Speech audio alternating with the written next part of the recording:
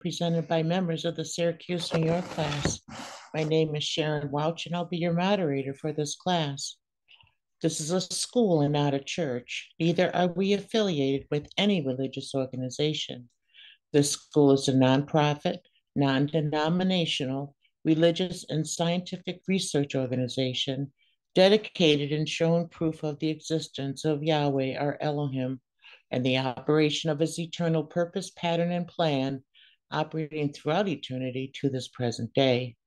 This school is a result of a divine vision and revelation given to our founder, Dr. Henry Clifford Kinley, in the state of Ohio in the year 1931.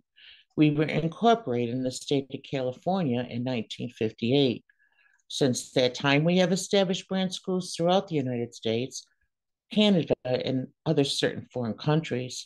The Syracuse class was established in 1969. The dean of the Syracuse class is Dr. Patrick Trivison. Our president is Dr. Robert Welch, and the vice president is Dr. John Cometti.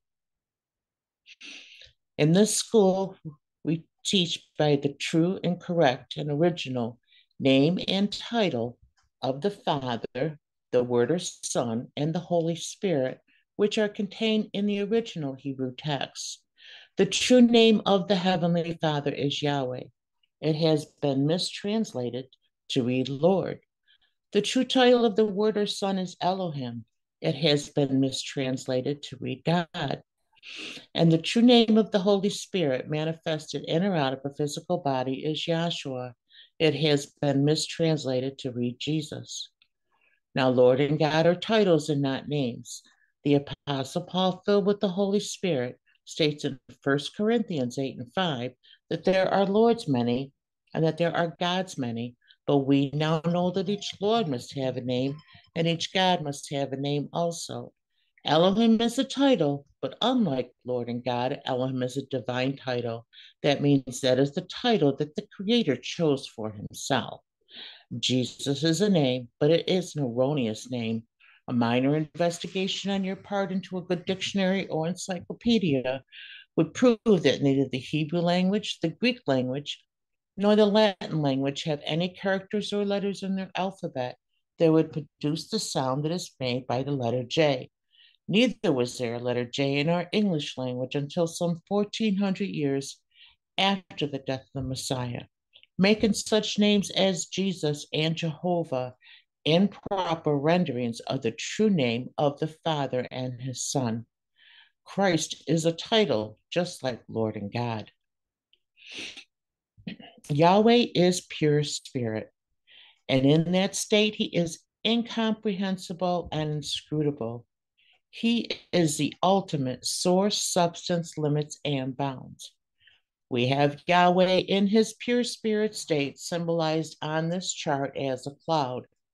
Yahweh is not a cloud. He merely chose a cloud to symbolize himself because a cloud has no particular or descriptive shape and form. We have that cloud painted all around the edges of this chart to show you that everything on the chart abides within the cloud.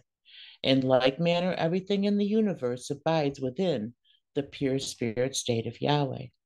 Now, Yahweh, knowing that man cannot perceive of him in that pure spirit state, took on shape and took on form right within himself, known as Yahweh Elohim. This is the Word or Son, a super incorporeal being that is the shape and form of a man, but without flesh and blood. This form can only be seen in divine vision and understood in divine revelation. Later on, that self same spirit manifested himself and walked the earth plane as Yahshua the Messiah, whom the world erroneously calls Jesus Christ. Now, there is only one name given unto salvation, and we must know that name. So, the simple yet intelligent question we must ask ourselves is, what was the name of the Messiah at the time he walked the earth plane? A further understanding of the name and title can be had by reading the preface of a Holy Name Bible. Also in the school, we teach by a divine pattern. It's called a divine pattern because it is Yahweh's pattern. After Yahweh led the children of Israel out of Egypt, He called Moses on top of Mount Sinai and showed him the tabernacle pattern in a vision. He instructed Moses to build one exactly like it in the wilderness. This tabernacle pattern consists of a most holy place, a holy place, and a court round about. These three compartments make up the one tabernacle pattern. We also go about in this school to show proof how that everything in the universe abides within that pure spirit, that threefold tabernacle pattern, and that absolutely nothing escapes the pattern. Our 10 primary constitutional aims and objectives are as follows. First is to help you find and know Yahweh, our Elohim, as he really is and actually exists. Second is to form a nucleus of universal brotherhood of humanity in Yahshua the Messiah, without distinction of race, nationality, creed, sex, caste, or color. Third is to investigate the unexplained spirit law, or so-called law of nature, and the powers latent in man. Fourth is to encourage and promote a study of the scripture, comparative religion, psychology, philosophy, modern, practical, and occult science. Fifth is to extirpate current superstition, skepticism, and ignorance. Sixth is to learn, know, and understand the operation of Yahweh's eternal purpose through the dispensation and ages. Seventh is to discern and avoid being deceived by Lucifer, the serpent, the devil, the dragon, or Satan and his demons, operating in the mystery of iniquity on earth through the dispensation of time. Eighth is to earnestly contend for the common salvation and faith which was once delivered unto the sons or children of Yahweh. Ninth is to make known that Yahweh from the beginning ordained there is no other name given among men whereby men can be saved, save in the name of Yahshua the Messiah. And 10th is to inherit eternal life now in the kingdom of Yahshua the Messiah with the hope of immortal glorification in the new earth state. Our watchword is peace, and our slogan is speak the truth. At this time, we'd like to have the class dedicated in prayer by Dr. Tony Pagano from our port class, Gates class, I'm sorry. And that'll be followed by a scripture, which is Jeremiah 10th chapter, verses 10 through 15. And that and all scriptures will be read by Dr. Scott Miller, and Dr. Deb Cometti will be our other reader for this class. Dr. Pagano? Yep. Let us all bow our hearts and minds and just thank Yahshua for allowing us to be able to sit and listen and hopefully learn something more about him that we can, fill in something that we maybe didn't know or didn't understand. Let's all just, be thankful that we're sitting here and that he's given us the ears to hear something, and that he's with us daily, helping us to walk in his statutes. And with that, let us all say hallelujah. Hallelujah. Good evening and afternoon, class. Tonight's scripture will be read out of the Holy Name Bible, containing the Holy Name version of the Old and New Testaments, critically compared with ancient authorities and various manuscripts revised by A.B. Traina, the Scripture Research Association. Jeremiah, the 10th chapter, verses 10 through 15. No, it's supposed to be verse 1 through 15. Right? 1 through 15? Okay. Hear ye the word which Yahweh speaketh unto you, O house of Israel. Thus saith Yahweh, learn not the way of the heathen, and be not dismayed at the signs of heaven, for the heathen are dismayed at them. For the customs of the people are vain, for one cutteth a tree out of the forest, the work of the hands of the workmen with the axe. They deck it with silver and with gold. They fasten it with nails and with hammers that it move not. They are upright as the palm tree, but speak not. They must needs be born, because they cannot go. Be not afraid of them, for they cannot do evil, neither also is it in them to do good. For as much as there is none like unto thee, O Yahweh, thou art great, and thy name is great in might. Who would not fear thee, O King of nations? For to thee doth it appertain. For as much as among all the wise men of the nations, and in all their kingdoms, there is none like unto thee. But they are altogether brutish and foolish. Their stock is a excuse me, their stock is a doctrine of vanities. Silver spread into plates is brought from Tarshish, and gold from Uphaz, the work of the workman in the hands of the founder. Blue and purple is their clothing. They are all the work of cunning men. But Yahweh is the true Elohim. He is the living Elohim, and an everlasting king. At his wrath the earth shall tremble, and the nation shall not be able to abide his indignation. Thus shall ye say unto them, the deities that have not made the heavens and the earth, even they shall perish from the earth and from under these heavens. He hath made the earth by his power. He hath established the world by his wisdom, and hath stretched out the heavens by his discretion. When he uttereth his voice, there is a multitude of waters in the heavens, and he causeth the vapors to ascend from the ends of the earth. He maketh lightnings with rain, and bringeth forth the wind out of his treasures. Every man is brutish and is without knowledge. Every founder more contemptible than his graven image. For his molten image is falsehood, and there is no breath in them. They are vanity and the work of errors. In the time of their visitation they shall perish. That's Jeremiah, the 10th chapter, verses 1 through 15.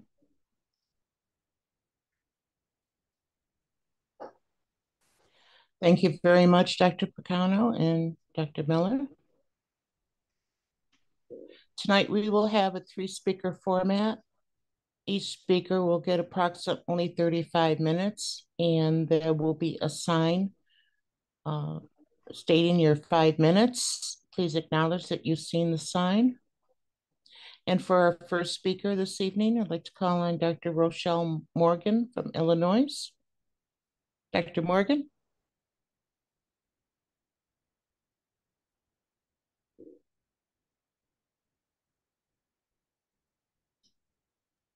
Good evening, class. Good evening. It's always good to have a testimony of the things we've learned since coming down to the school. And I love the prayer that the young lady gave, that Yahweh gives us the ear to listen, because everybody doesn't have that. How do we know? Because our schools are not overrun with people, meaning we can invite our friends and our relatives down, and Yahweh just doesn't give them an ear to listen. And when they do listen, they think we say the same thing over and over again, or they think we're preaching doom and gloom, as opposed to taking the doctrine and the things that we're telling them and going back to their own habitat and do some research. When we tell them about the names, and we find out they have to learn just like we did. I didn't know the names coming in here, and when someone told me in school about the names, that's when you do your own research, and Yahshua will reveal it to you if that's in his will, And I think the other night Dennis Volpe was talking, and he said it was Chuck. It was Chuck from Florida down in Tampa, and he was saying one of them, and the best thing that we can do when we try and introduce someone to the school is not to tell them so you are going back and forth who's right, who's wrong. Just bring them down to the school where they're sitting down on a seat and they have to listen.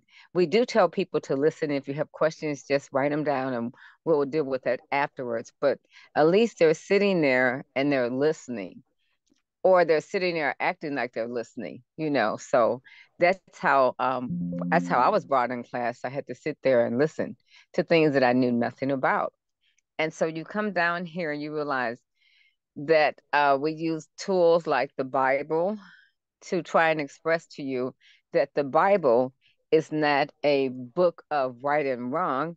It's just a history of the Creator has given to his creation, to his creatures, about how he is and how he actually exists.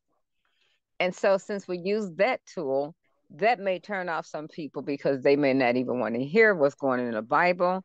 They think the translators have made so many mistakes and they just don't want to deal with the Bible. But if you are sincere and you want to know the truth, then you have to use the tools that he's laid for us.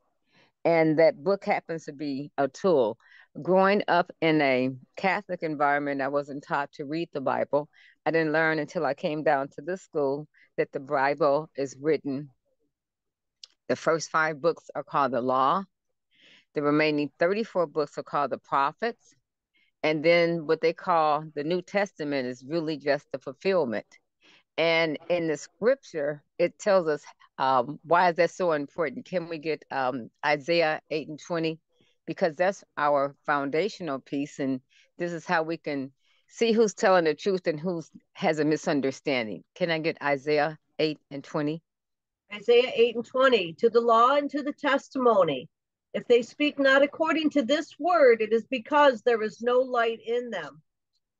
And see, that's what it's saying, to the law, which I said were the first 5 books, and to the testimony. If that's anybody that's talking to you.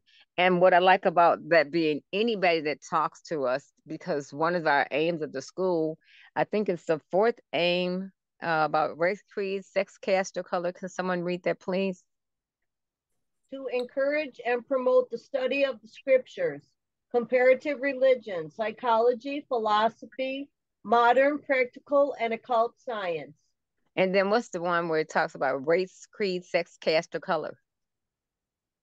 2, to form a nucleus of universal brotherhood of humanity in Yahshua the Messiah, without distinction of race or nationality, creed, sex, caste, or color.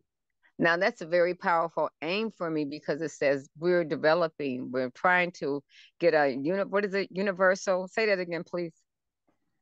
To form a nucleus of universal brotherhood of humanity. Now, see, the world is not trying to form a universal brotherhood. Brotherhood of humanity. That's the last thing they're thinking about. So here we're saying we're trying to form that.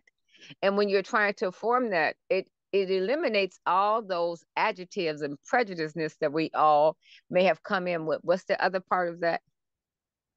To form a nucleus of universal brotherhood of humanity in Yahshua the Messiah, without distinction of race or nationality, creed, sex, caste, or color.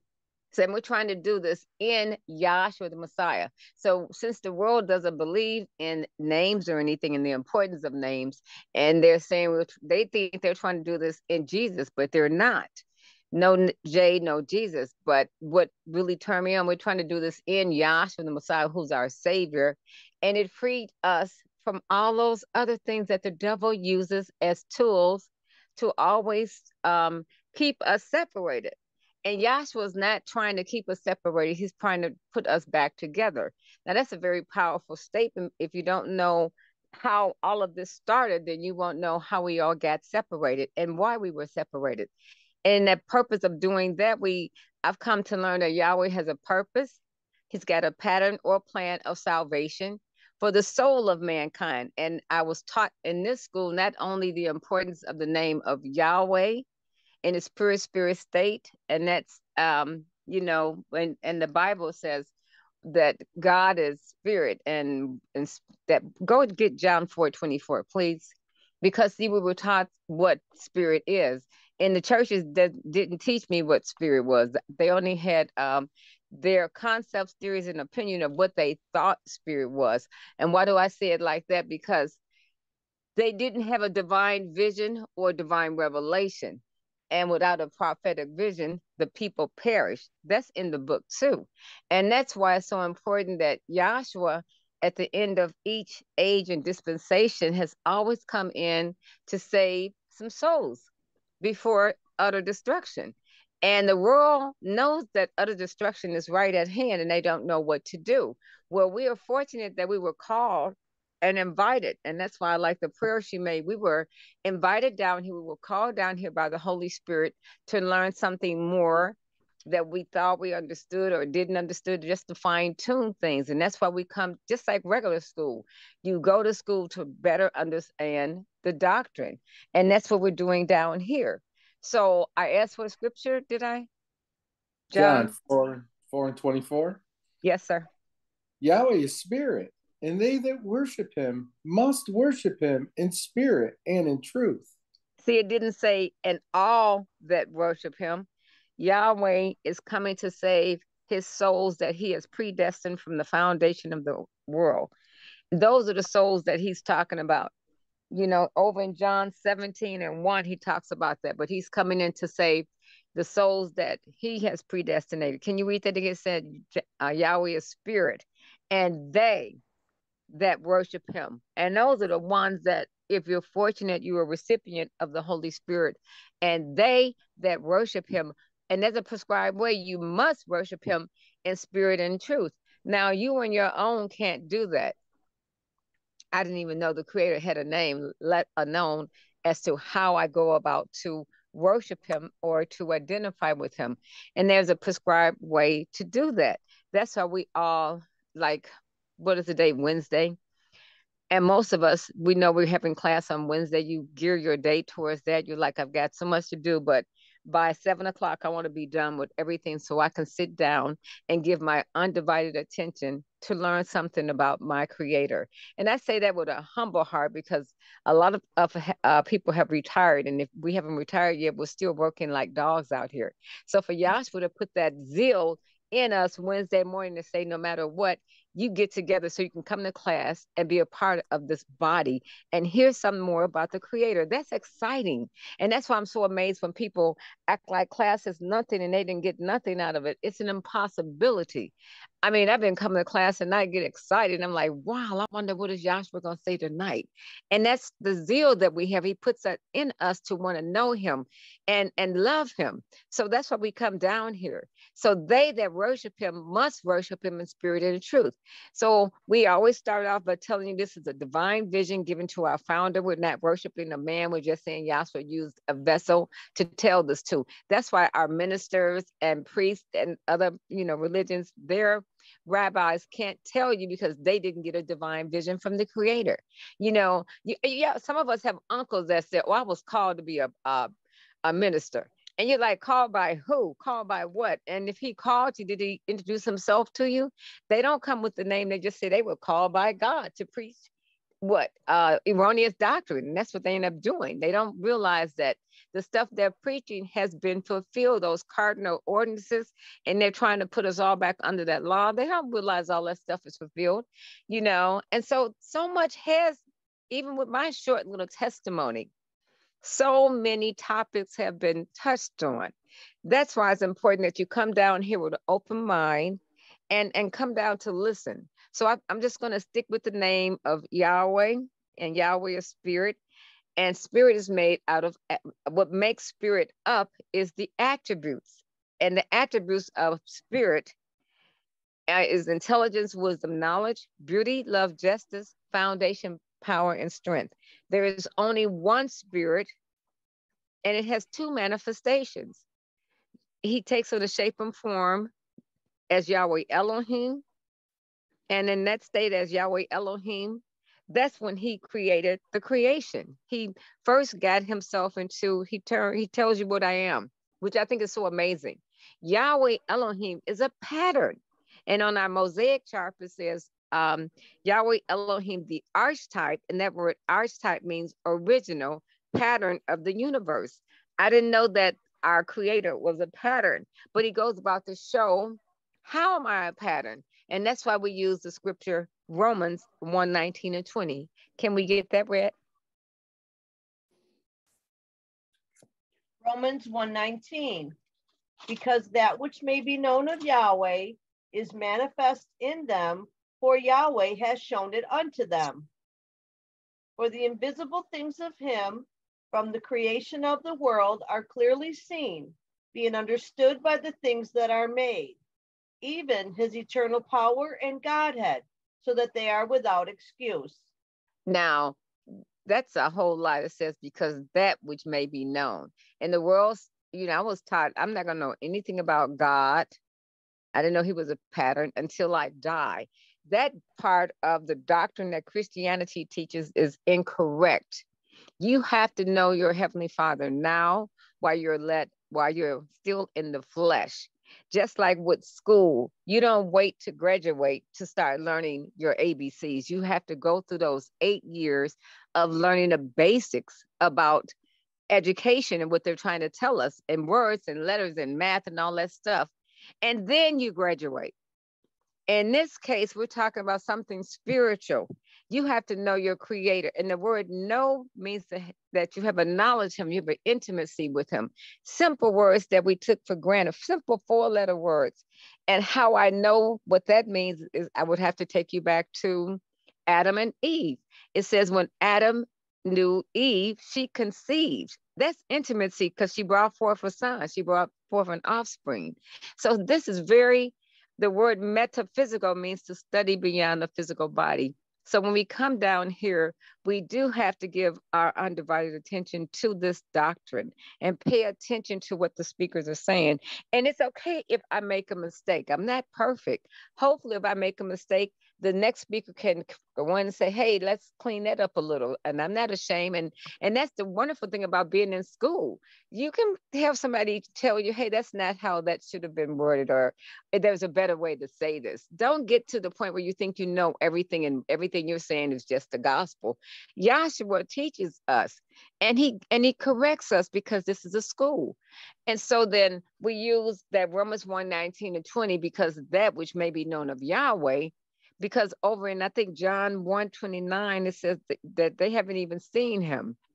They, and things like that. But here we're telling you, not only did people see God, and they learned something about him, So these are the things that we're talking about. I'm just dealing with the names right now. So here you have Yahweh in his pure spirit state. He takes on that shape and form. And I love the example. When I was in Chicago, we would always say, if you want to know what's in Lake Michigan, just get a cup of water and put it in that, grab it out the water, fill that cup up with Lake Michigan. Everything that's in Lake Michigan is in that cup right now.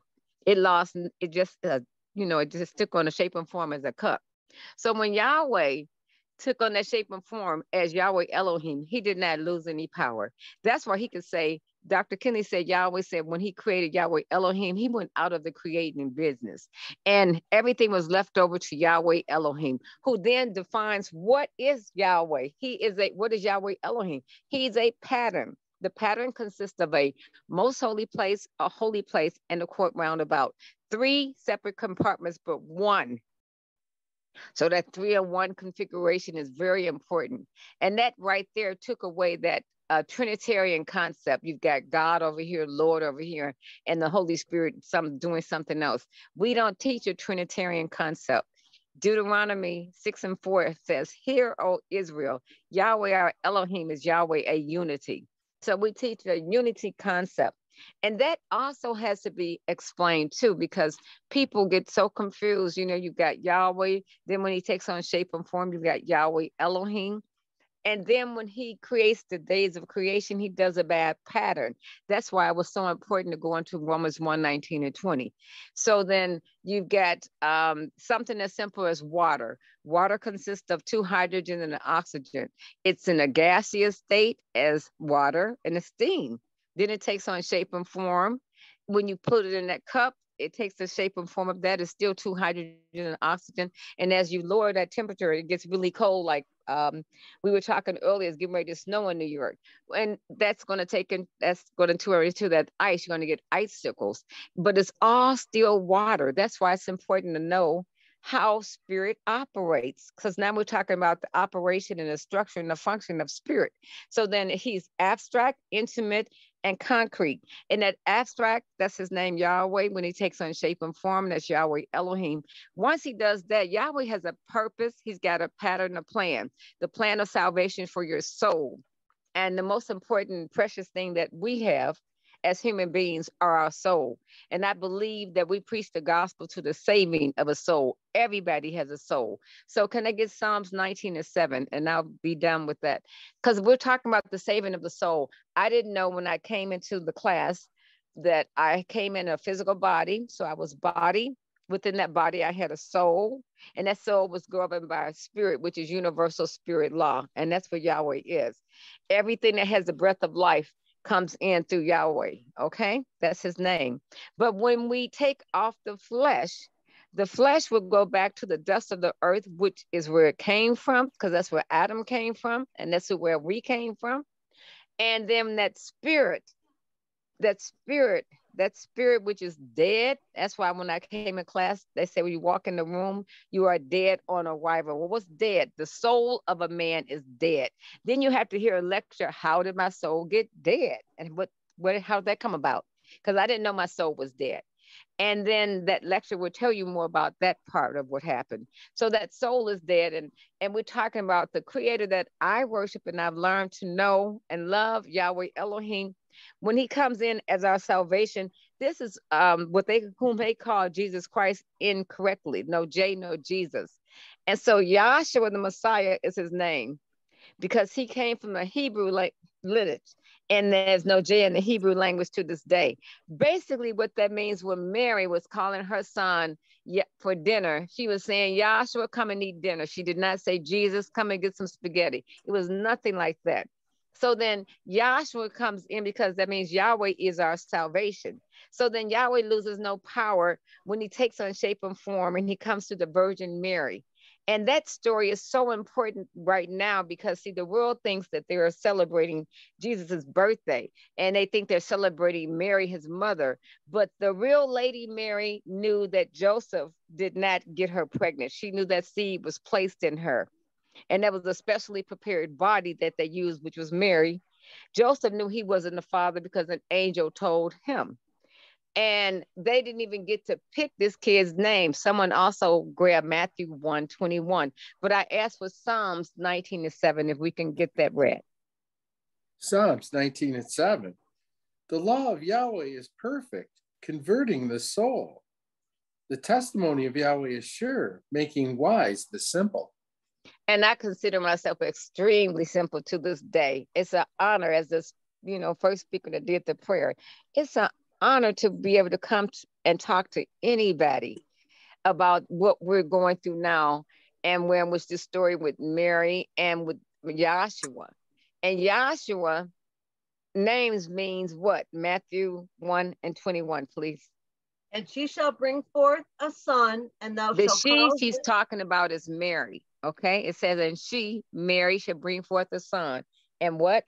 Thou shalt call his name Yahshua, for he shall save his people from their sins. Now, I had to come down here to learn that I knew I was a sinner, but I didn't know what kind of sinner, What's that song that Cher sings or somebody, I was born in original sin, that kind of stuff. But anyway, Yahshua, he came in to save his people from their sins. And so that's not something that we're waiting to die to get done. That's something he has the power to do as you come into these classrooms and you sit on these seats. He's got the power of that dead soul that walked in there. And when we say dead souls, you were breathing. So you were alive from a natural standpoint. But in that inner man, remember I said you were made up body, soul, and spirit. That inner man was dead. And what were you dead to? I was dead to my creator. I didn't even know I had a creator. I thought when my priest was telling me about Lord and God, that's the creator I grew up knowing. And then I found out that I was lied to. And I understand how that's just hard to believe, that people lie to people about something so utterly important as your soul. Because when you die, your soul goes on. It doesn't stop. And so when you find that you've been lied to, Yahshua has a really have kid gloves to take away all those lies and replace them with the truth. And when you're replaced with the truth, that's when your soul is converted from death unto life.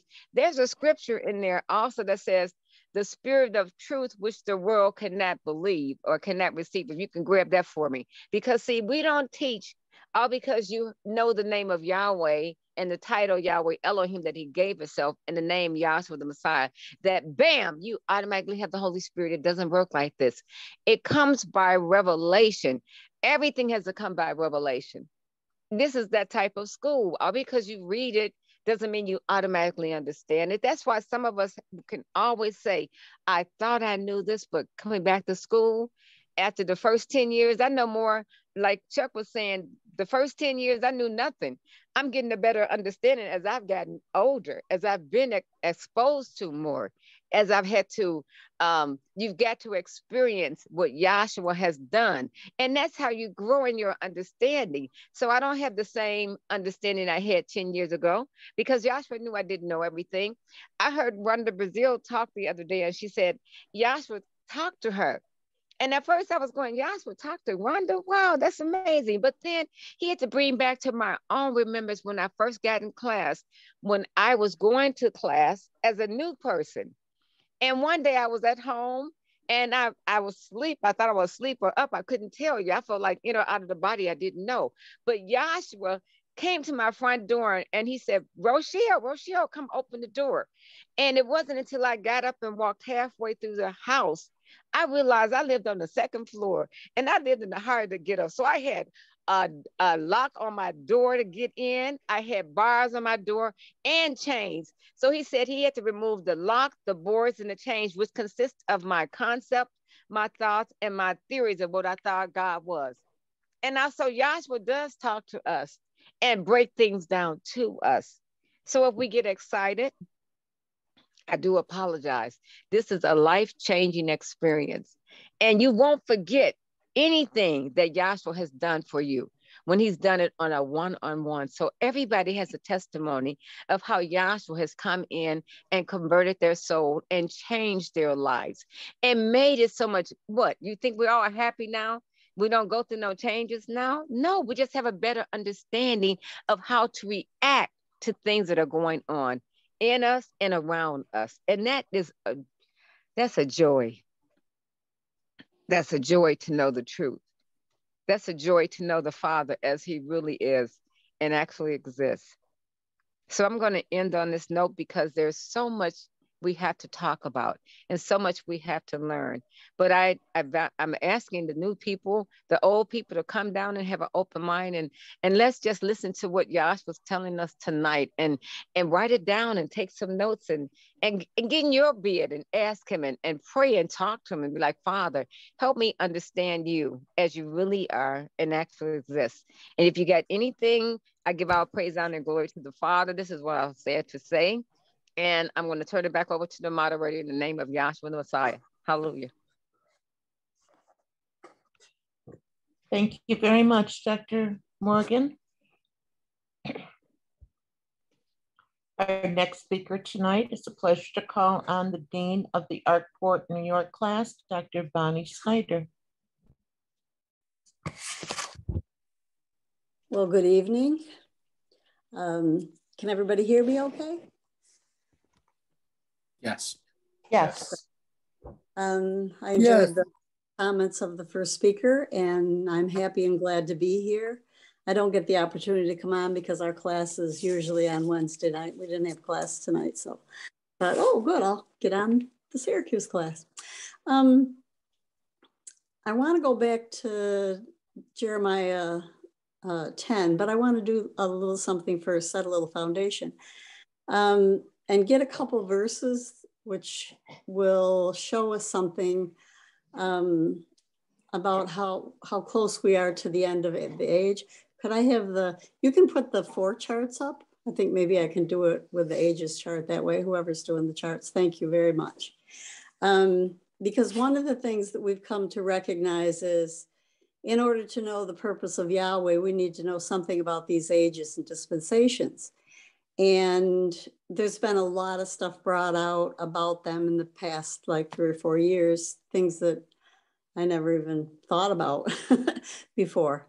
But one of the things is, we're right down to the end of the age. And even when Dr. Kinley was still in the flesh, he was talking about us being down to the end of the age. And there's a couple things right in the scriptures that you can pick out that show you that we are at the end of the age. And I'm going to get 3 verses, and then I want to explain something about the third one, and then I'll get into that, Jeremiah. So that's what my plan is. Hopefully it'll go that way. Matthew 24:14, please. And Ephesians, the 1st chapter, 9-13.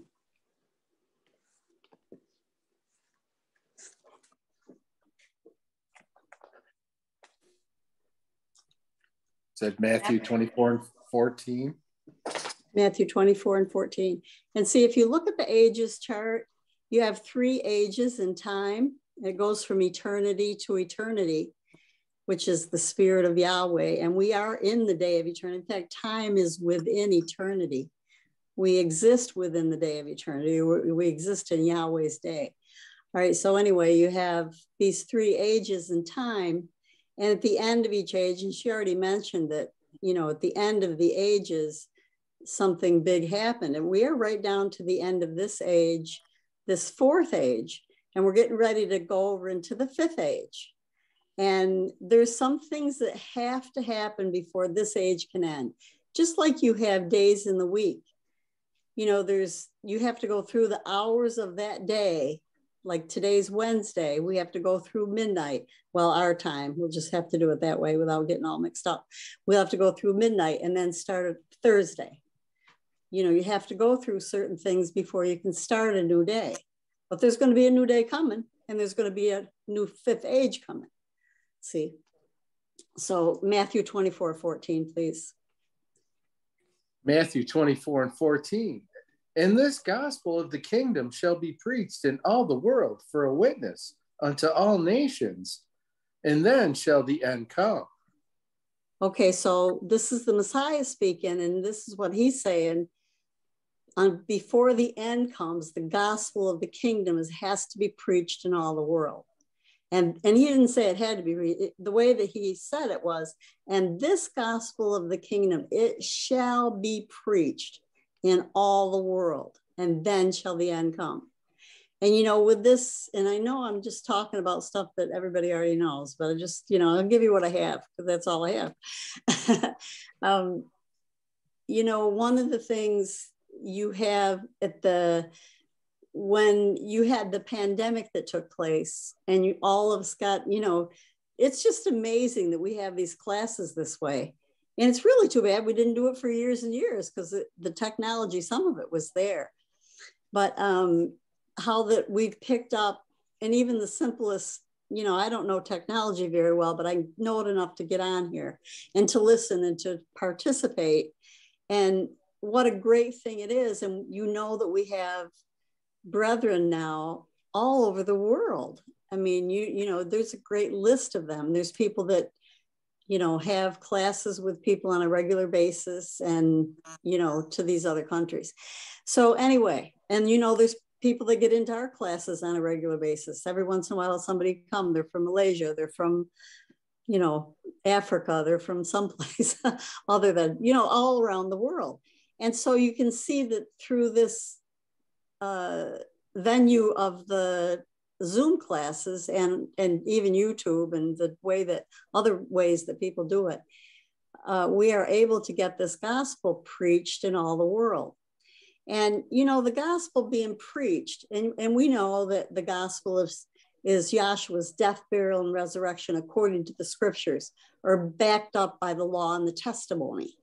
That's what the gospel is, how that Yahshua did go through a death, burial, and resurrection, which is right here on this chart, where it says the end there, and you have that cross. That's where Yahshua went through his death, burial, and resurrection. So you have him going through that death, burial, and resurrection, and that's the gospel of Yahshua.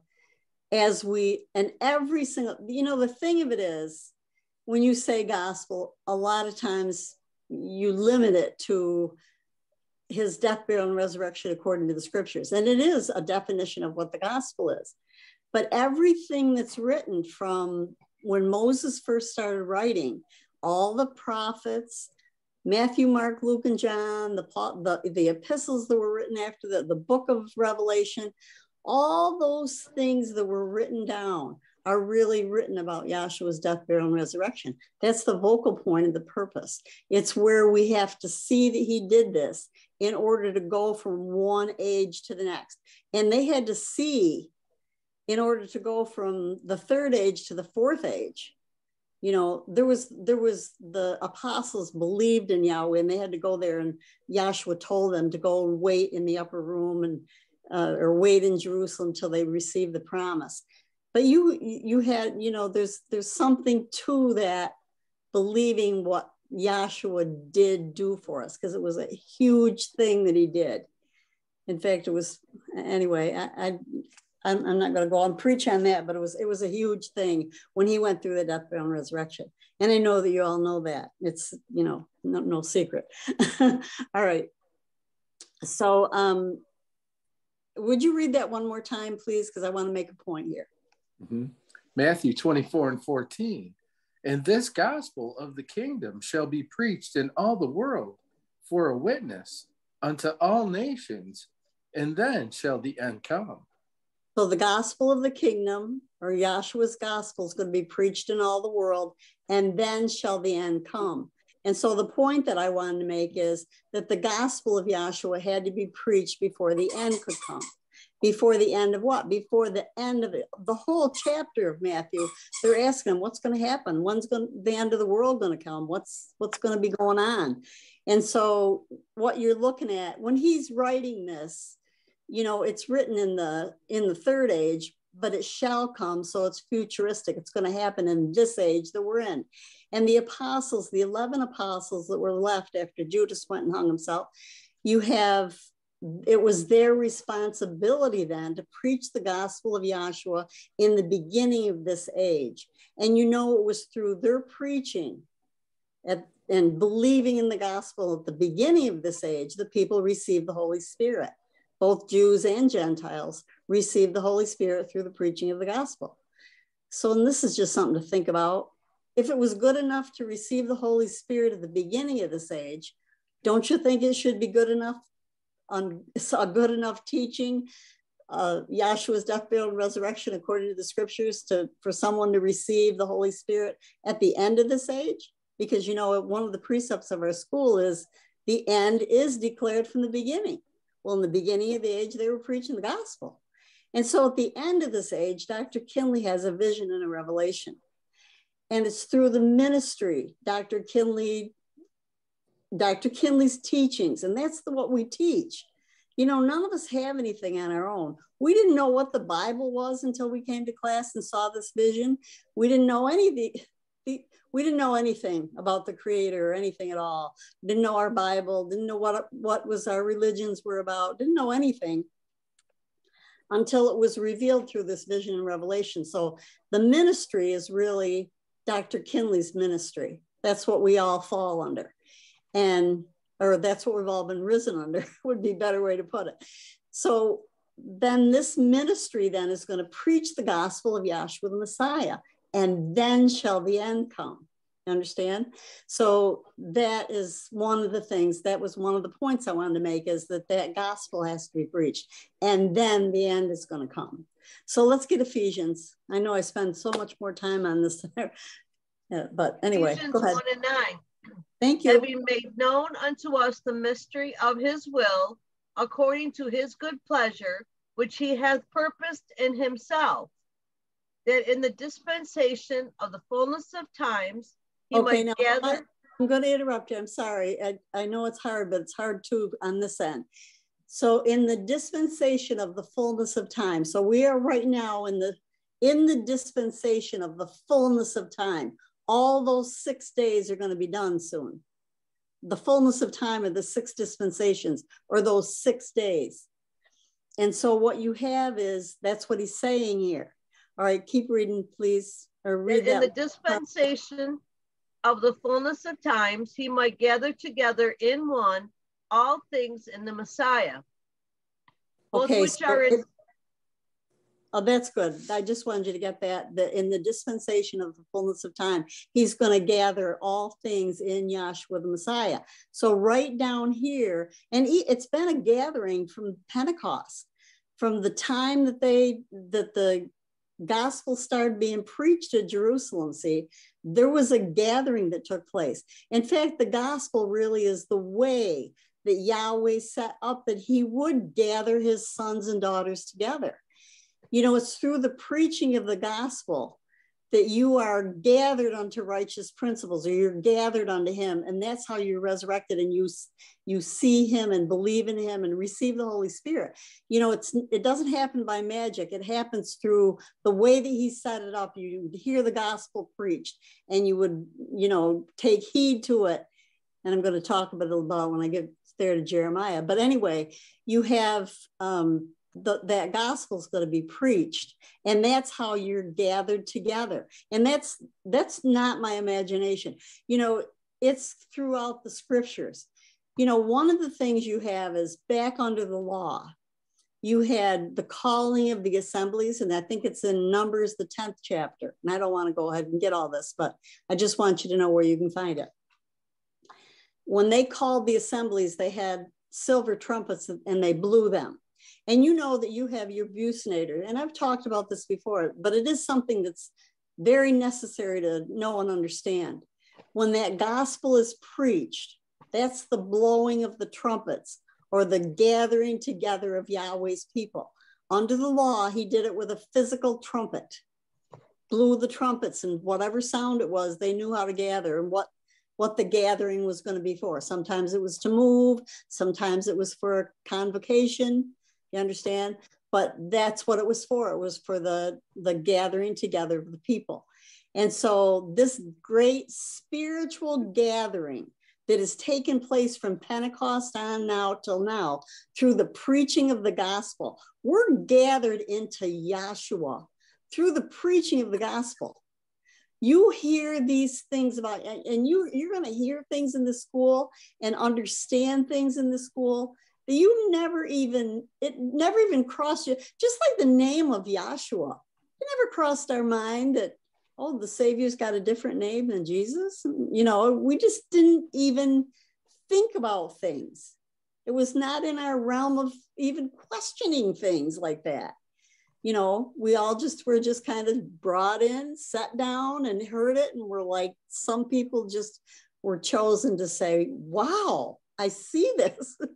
You know, and we do need to be grateful if we do see, because not everybody sees it, just, you know, and there's reasons for it. Okay. So anyway, I wanted you to see that was that gathering. And that was one thing that was going to take place all through this age, or before the end comes. He's gathering all his own into his own body. He's gathering us up into his own assembly. We are his bride, or his assembly, all right? And that's how he's gathered us, through the preaching of the gospel. Now, I want one more verse about something that's going to happen before the end comes, and that is 2 Thessalonians, the 2nd chapter. And I think I want you to start right at 1. 2 Thess 2:1. Now we beseech you, brethren, by the coming of our Savior, Yahshua the Messiah, and by our gathering together unto him, that ye be not soon shaken in mind, or be troubled, neither by spirit, nor by word, nor by letter, as from us, as that day of Yahshua is at hand. Let no man deceive you by any means, for that day shall not come, except there come a falling away first, and that man of sin be revealed, the son of perdition. Okay, would you read that last verse again, please? Let no man deceive you by any means, for that day shall not come, except there come a falling away first. So the day of Yahweh, the end of the age, is not going to come. And you know, we look at it as being the day of eternity, but really what you have is the day of Yahweh's appearing. He's always been here, but he doesn't appear to everybody right now. But universally, he's going to appear to everyone at the end of this thing. You understand? And so I just know you say understand, nobody, I don't know if anybody's with me or not. I'm hoping so. So anyway, then go ahead and keep reading, please. Yes, and it's beautiful. Hallelujah. Thank you, love.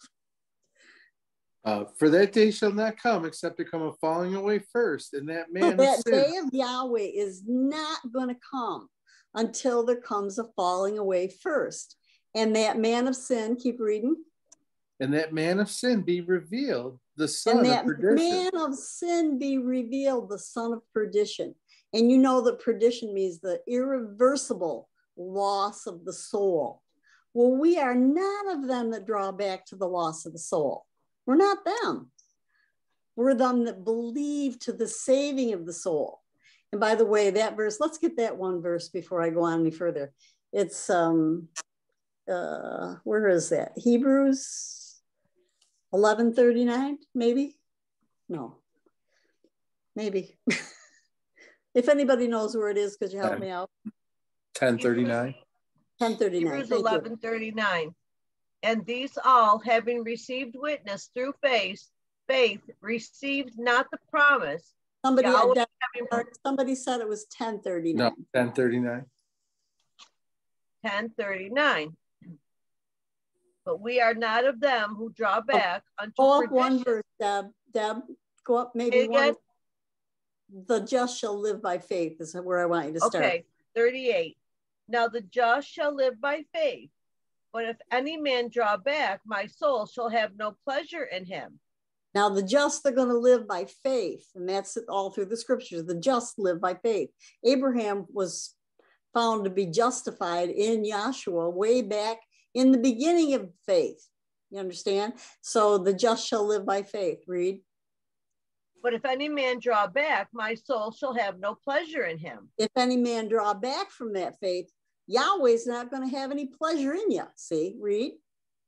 But we are not of them who draw back unto perdition, but now of them. We are not of them that draw back into perdition. We're not of them that draw back into the irreversible loss of the soul. We're not of them. Read. But of them that believe to the saving of the soul. But we are of them that believe to the saving of the soul. Just a second, dog, stop. Sorry. And it doesn't say there that you believe in the saving of the soul, although we do, but it says you keep believing to the saving of the soul. See, the soul can't be saved without you believing. You got to believe these things. That's why the thing is taught the way that it's taught. Yahshua the Messiah said, through Paul, that your faith cometh by hearing. You have to hear the gospel preached. You have to see the way Yahweh's done things. And then when you see the witnesses lined up and you see all the things that go together in order, for the first time in your life, you have no choice but to believe it, or else just turn your back on something that you shouldn't go that way. You understand? Okay, so I just wanted you to see that falling away had come. Would you read those last two verses? Not the one I just got, but those last two verses in wherever I was. Thessalonians or Hebrews? Thessalonians, please. Got it, Scott? I do. Okay. 2 Thess 2 and 3. Let no man deceive you by any means, for that day shall not come except there come a falling away first. Now that day shall not come except there come a falling away first. And sometimes people, I can remember years and years ago, people used to come in and they say, I don't know why you have to talk about my church. I don't know why you have to talk about Christmas. I don't know, understand, people would always bring up these things. I don't know why you have to. Well, this verse tells us why. The mystery of iniquity's got to be revealed before this thing's going to go out. And through this teaching, we have learned the mystery of righteousness, which is Yahweh, Elohim, and Yahshua. And we've learned about the mystery of iniquity, working through the dispensations and ages. We've seen him working. We had, Rick did that thing with the the mystery chart, and you see that he has been working through time, the mystery of iniquity, see? And so we have two great mysteries. There's more mysteries, but there's two great mysteries, the mystery of righteousness and the mystery of iniquity. And he must be revealed before the end can come. And there has to be a falling away. See, could we go back to the other charts? Because I want to show you something about this falling away quick. I get off on so many things now that it's pathetic, but okay. So if you look right here on the elementary chart, you have 1, 2, 3, 4. The fifth plate across is your apostasy. Now, the apostasy at the beginning of the age that we have, the beginning of the age that we were just talking about, the age that we're in right now, fourth age. In the beginning of the fourth age, the apostate church was those that left the original teaching. And you can tell by the letters that Paul and Peter, and that you can tell by the letters that they wrote, that there was stuff going on.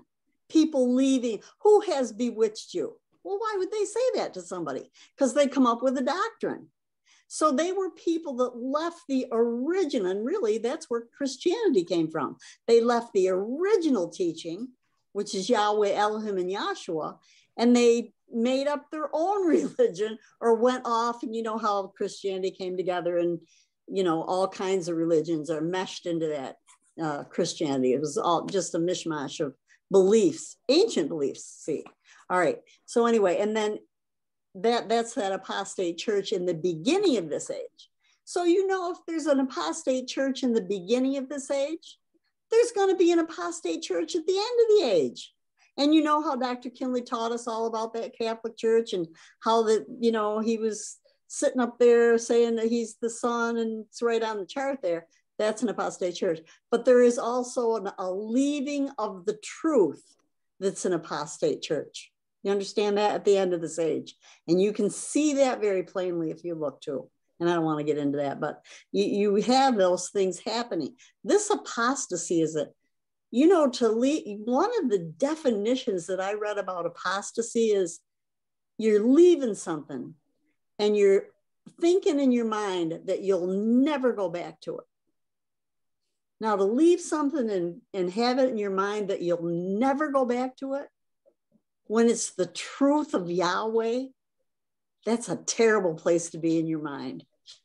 And we don't want to get mixed up with any leaving the things that we have been so graciously given in this great vision and revelation and this teaching that's been delivered unto us. And we have all the tools to stay straight. We have the tabernacle pattern that keeps us straight. We have the name of Yahshua.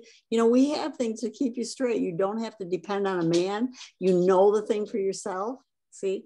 Okay, I want to get off this preaching. I want to go to Jeremiah, because I know I have probably a very short time, and I want to go to Jeremiah 10:1, please, and talk a little bit about this. And that's the reason why we talk about these things in religions and what people believe in, and the things that people carry on in the world with idols and stuff. We bring it up because it's revealing to you, it's showing the mystery of iniquity working, see, through time, and how it has just stayed right with it. All right, I want you to read Jeremiah. Start right at 1. Jeremiah 10:1. Hear the word which Yahweh speaketh unto you, O house of Israel. Thus saith Yahweh, learn not the way of the heathen, and be not dismayed at the signs of heaven, for the heathen are dismayed at them. Okay, so I want to just stop right here. And it just hit me when I was reading this. We go over these things every year this time of year. And this is something that one of the things that we never want to forget about is this is coming right from Yahweh. When Yahweh gave Jeremiah this vision and told him what to write down, he wrote down what thus saith Yahweh. And that's the whole way that your Bible was put together. And it was verifying with what was back in the law. So the law and the testimony, your witnesses that you're looking at to see what it's like. And you see who Yahshua is, and also to see the things the way they're wrong. You understand? But anyway, this just the way that he said it right here. Hear you the word of Yahweh, which speaks unto you, O house of Israel. Thus saith Yahweh, learn not the way of the heathen. Now this is Yahweh speaking. Learn not the way of the heathen. See? And be not dismayed at the signs of heaven, for the heathen are dismayed at them. Go ahead and read. For the customs of the peoples are vain. One cutteth a tree out of the forest, the work of the hands of the workmen with the axe. They deck it with silver and with gold.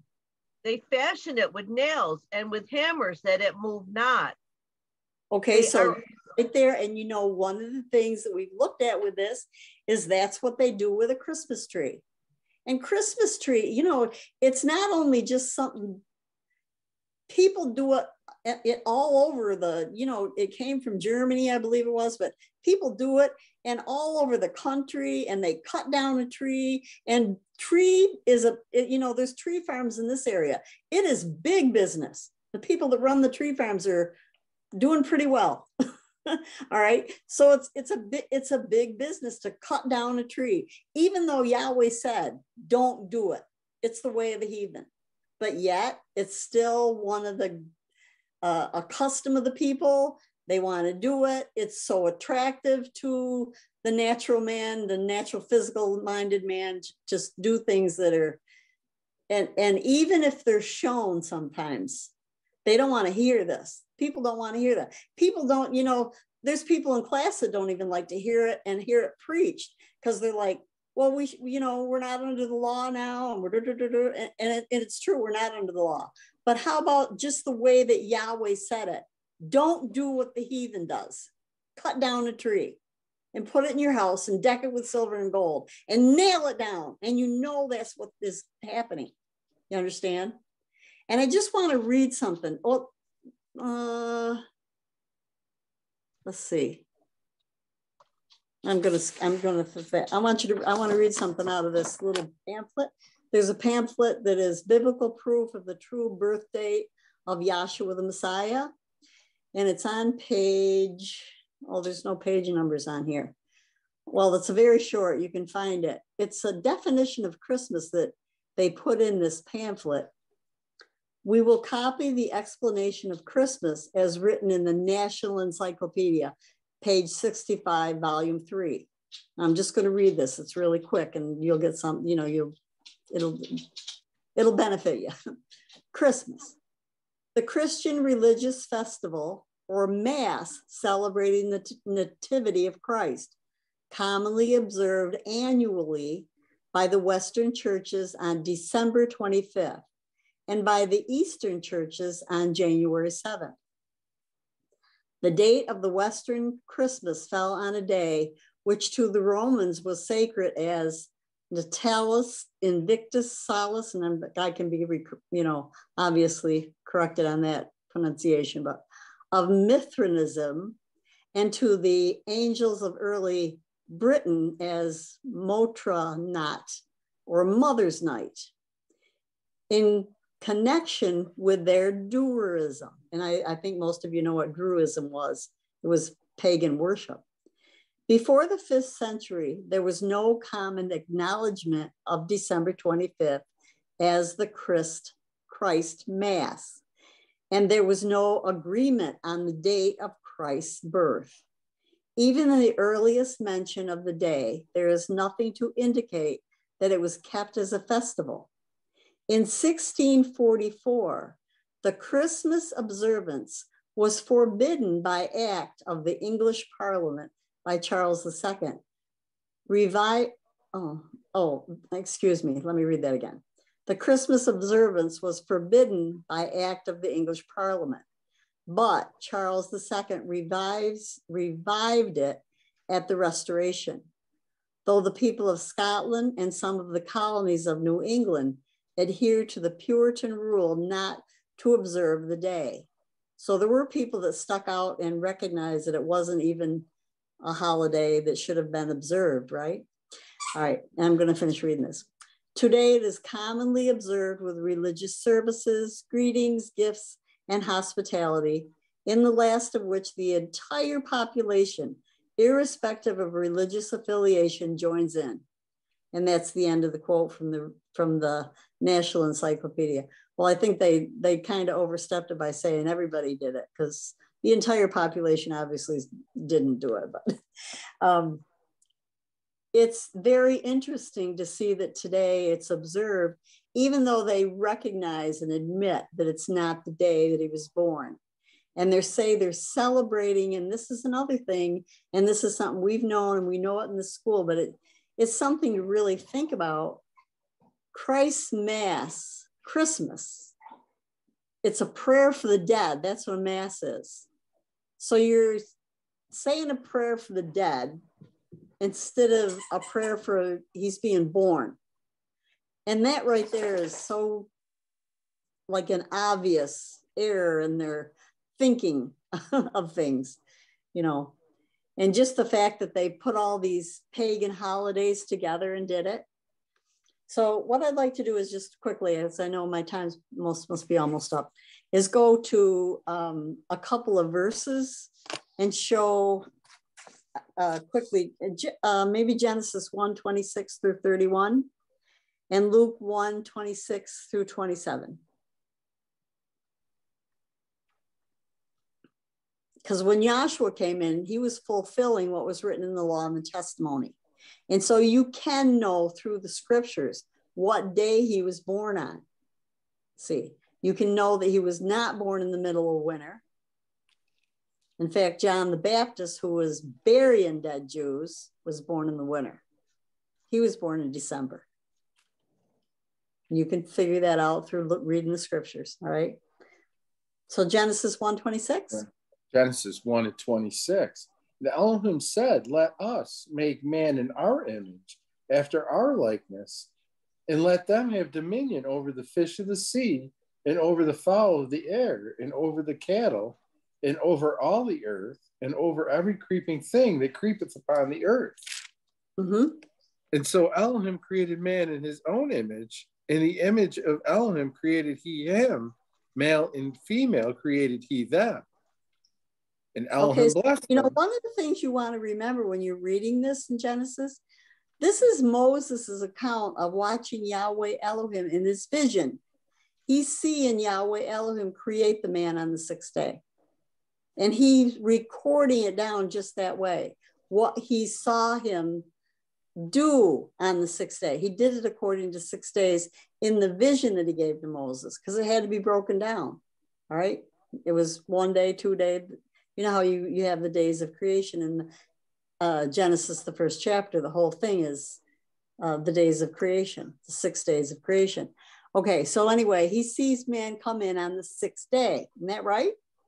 Mm-hmm. And if you read, I think it might be Exodus, I hope it's Exodus, the 19th chapter. 19:1. Exodus 19:1. In the 3rd month, when the children of Israel were gone forth out of the land of Egypt, the same day came they into the wilderness of Sinai. Okay, now in the third month so this is the day that he's up there on the mountain. He's up there, he went up in June. In the 3rd month, your first month would have been April, May, June. So he went up in the 3rd month. And he went up on June 3rd. And by the time he's seeing it's June 6th. So you have him coming in on the 6th. So it's June 6th that Moses sees. Do you see that? That's how you get the June 6th up there on the mountain. All right. And then Yahshua the Messiah comes in. Let's get where he was born. I think it's Luke 1:26 and 27. I'm not sure about these verses for sure, but I haven't looked at it in a while, but I think that's what it is.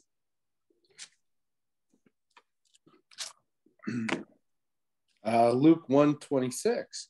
And in the 6th month, the angel Gabriel was sent from Elohim unto a city of Galilee named Nazareth, to a virgin espoused to a man whose name was Joseph, of the house of David, and the virgin's name was Mary.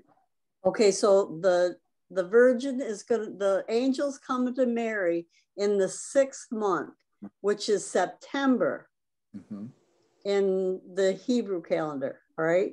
Right. Right? Everybody with me? That's going to be September. Read. And to a virgin espoused to a man whose name was Joseph of the house of David, and the virgin's name was Mary. And the angel came in unto her and said, Hail, thou that art highly favored, Yahweh is with thee, blessed art thou among women. And when she saw him, she was troubled at his saying, and cast in her mind what manner of salutation this should be. And the angel said unto her, Fear not, Mary, for thou hast found favor with Yahweh. And behold, thou shalt conceive in thy womb, and bring forth a son, and shall call his name Yahshua. He shall be great, and shall be called the Son of the Highest, and Yahweh Elohim shall give unto him the throne of his father David. Okay, what verse are you reading? Are you down to 30? That was 32. Oh, okay, that's good. That's all I wanted out of there. So what you have is you have the he's coming in September. So 9 months after that, you know that he's going to be born in June, right? And because Adam came in on the 6th, you know that Yahshua was going to be born on the 6th day also, which is where you get your June 6th from. And June 6th is huge in, you know, in the purpose. You have a lot of things happening on that. That was when Pentecost took place, June 6th. And Dr. Kinley used to make statements like about 9 o'clock in the morning. And, you know, he knew the time that things happened. Thank you, I see your sign. And all the things that happened with, you know, the way that the timing went and stuff. So anyway, let's go back to this ages for a minute and just talk about the things that are happening at the end of this age. So one of the things that you see here with, and you know, we can talk about Christmas from now till Christmas. It's coming up here very soon. You can't really escape it every year. I try it, but it doesn't always work, you know. It's really amazing though, how that you have so many places now where you can read stuff about where the kind of lost for words, but where all your holiday traditions and stuff come from. And they know that they came from paganism and stuff made up, and even terrible things, you know, things you can't even imagine worshiping, you know. And it's right out there in the world. I mean, you can read it on the internet at this time of year. They even bring stuff up. And then at the very end of stuff, they'll bring up something about paganism and how bad it was. And this is how this tradition came in. And then at the very end of it, but we still do it because we like it. We realize it's just a Christmas tradition, you know, and that's the way everything just goes over. And you know, one of the things that we always want to look at with understanding something and knowing something about Yahweh is we don't go along with something just because it's a tradition.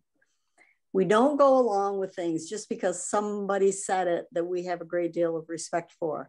We don't go along with things because things are okay, better for you in the world because you go along with them. And that's not just Christmas. It's all the things that because we are really different in the way that we operate, not just in the holidays, but on a day-to-day basis. You know, we don't keep a Sabbath day. We don't, everything that has to do with religion, we don't do any of it from a natural standpoint. And we always want to remember why it is we're like that. Do we just like being different, or why, you know, Yahweh set things up so that you would be set apart. You know, that's what sanctified means, and justified too. You're set apart from the way that they do things in the world. And we're not of this world. You know, we're in the world. We live in the world. We still are in a natural body, and we still operate in this world, but we're not of it. We're not part of it. In fact, if you are what you ought to be, and I'm just quoting the way Dr. Kidley used to say it, if you are what you ought to be, you've been translated into the kingdom of Yahshua. And you now look at things from a very different point of view. It's as high above the heavens as the earth is, you know, just like his thoughts are. And see, he's brought us into thinking the way that he does. Not completely, because we get it piecemeal and we got a long ways to go. You know, we get distracted easily and a lot of things happen with us. But we are definitely seeing things the way that he has shown us.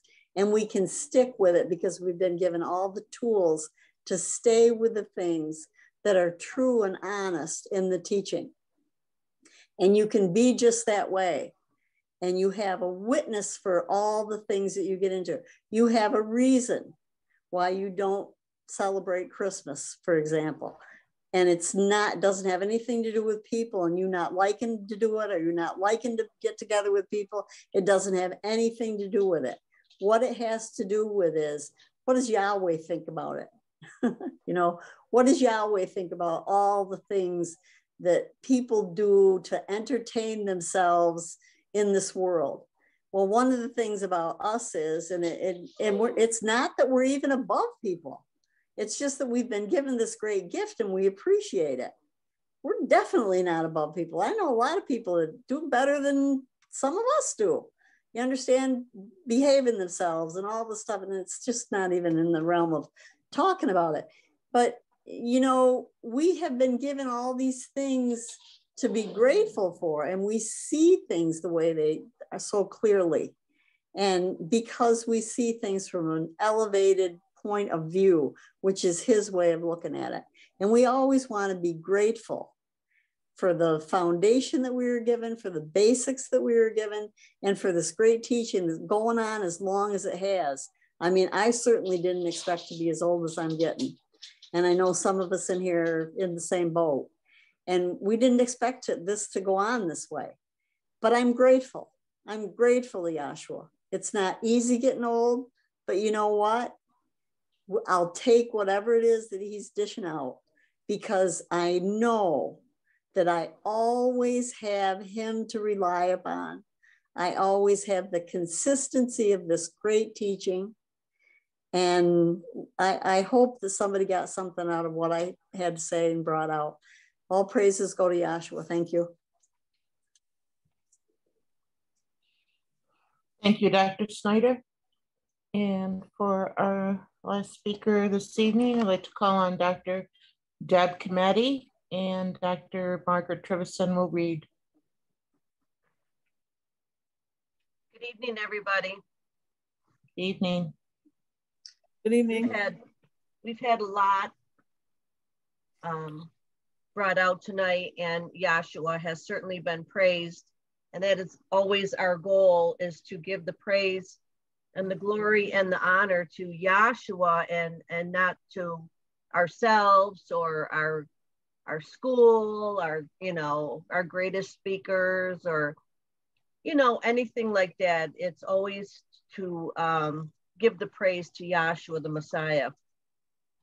And I like when we read Jeremiah, the 10th chapter, it's so thought-provoking, and like scriptures, speakers have said they never saw this scripture before in the book, and I would have the same testimony. I knew about some of the events when I was in church. I knew about some of the events, like the obvious ones of like Noah and Jonah, but never did I see anything like I seen here in Jeremiah, where it's talking about taking a tree and decorating it. And if we can just talk about that for a couple minutes, a lot of people have already brought it out in different classes. We've been talking about this because it is this time of year that, people don't care, or even if they do know, they still don't care, or some people are under pressure and they just give in. there's a lot of things going on. And you know what? I personally don't think anybody is going to the lake of fire for having a Christmas tree, but that's just me.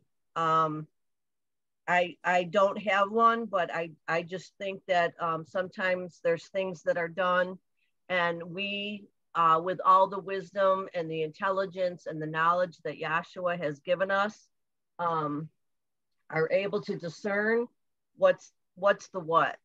And having said that, I want to just start, Scott, if you could just start in Jeremiah 10:1. He's talking about the way of the heathens, and he's saying what they do with these trees. And we certainly do see, you know, we see the trees being cut down, and we see them on the top of cars, and we see people making a big deal. Some people have them in every single room in their house. I used to work with a girl, her brother, you know, had trees up all year long. It just, you know, it's just whatever you can think of, they've done it. So go ahead. Jeremiah 10:1.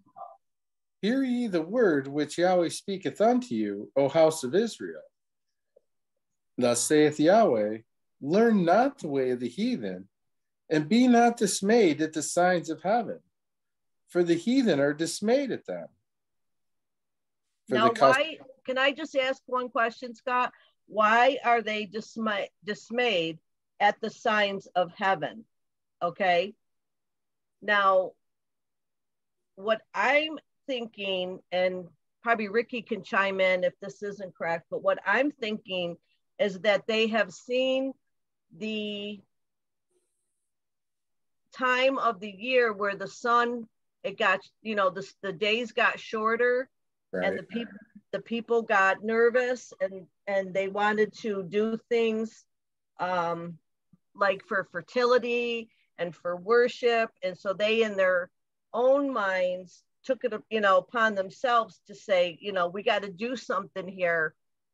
And they were dismayed at the signs of heaven being the shortness of the days, and hoping that, you know, the sun would come back. And they recognized that they, you know, the sun and the days, you know, to bring vegetation and to bring life to the world, they recognized. So they were dismayed when they saw the days get shorter. Has a lot of accuracy to it. Yeah. Has a lot of what, Rick? Accuracy. Okay, thank you. Was that Ricky or Greg? It was Rick. Okay, thank you, Rick. Okay, so we'll read 3. For the customs of the people are vain. For one cutteth a tree out of the forest, the work of the hands of the workman with the axe. They deck it with silver and with gold. They fasten it with nails and with hammers, that it move not. They are upright as the palm tree, but speak not. They must needs be born, because they cannot go. Be not afraid of them, for they cannot do evil, neither also is it in them to do good. So, in the tree itself, don't be afraid of it. It can't do evil or good, but it's what you're doing in your heart and in your mind when you're doing these kind of things. And it doesn't have to be a Christmas tree in December. It could be anything at any time if it's taken the spot of the praise of Yahshua in your heart and in your mind. Go ahead, Scott. For as much as there is none like unto thee, O Yahweh, thou art great, and thy name is great in might. Who would not fear thee, O King of nations? For to thee doth it appertain. For as much as among all the wise men of the nations, and in all their kingdoms, there is none like unto thee. There is none like unto thee. Now, the thing that's amazing is that Yahweh, through the shape and form of Elohim, gave visions and revelations to mankind. And it's already been talked about tonight. And came down to that lesser state to communicate with man and to give him the facts of what was going on. And the reason that he showed himself as a cloud and not as a figure of something else, in the sense of when he came down from Mount Sinai, or when he was on Mount Sinai, he showed himself to be this fiery cloud. Now, when you look at the fiery cloud, okay, you cannot get a specific shape and a specific form. And that was the point, that you would not make a graven image. Can I have Exodus, the 20th chapter, please? And I mean, graven images are very, very big in religions, and it doesn't even have to be a saint or a statue. I mean, it can be a wailing wall, it can be a rock, it can be crystals, it can be going to a place in, I think it's Arizona, where they think all the high energies come and they think that's the highest point of spirit.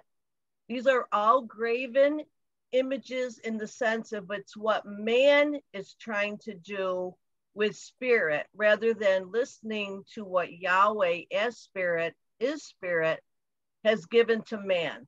Okay, and like, you know, Dr. Kinley said, the law and the prophets were Yahweh's words to mankind. So it's really, really important in the sense of seeing where this stuff is going. Okay, so go ahead. Exodus 20:1.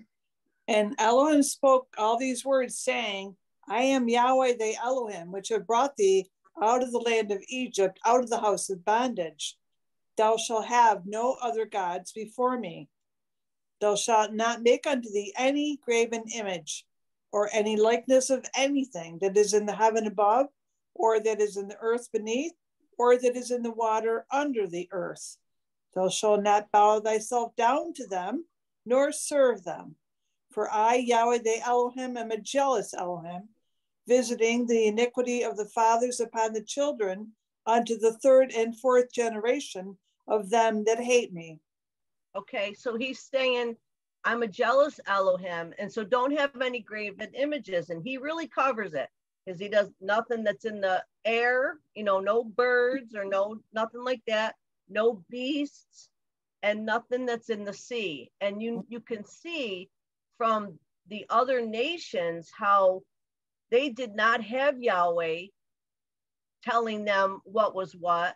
So with their imagination, they came up with beasts that they worshiped. And we've been talking a real lot about beasts, and people would look at something that they thought was very strong, and they would use that as part of their idol, and then they would put a man's head on it, and they would just do all kinds of things, but none of it was anything that was anything more than man's imagination. And you know, we've been talking about that with man's imagery, and as many people as are on the earth is as many imaginations as you could have about what gives them pleasure, what they think there's power derived from, what they think will help them along or help them feel better.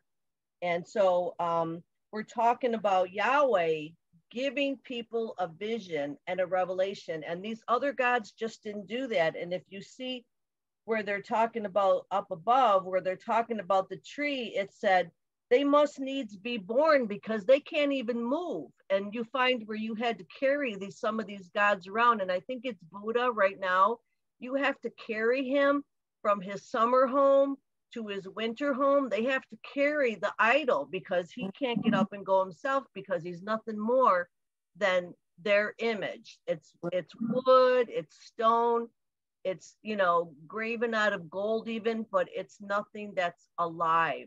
Yahweh Elohim, our Yahshua, is alive. He's a quickening spirit in our hearts and in our minds.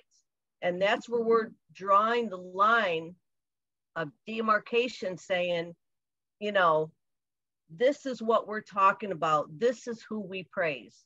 And I think you heard that tonight, talking about the name of Yahshua and talking why it's not Jesus. And it does matter, because if you stick with Jesus, you're not going to get the full understanding of the Godhead.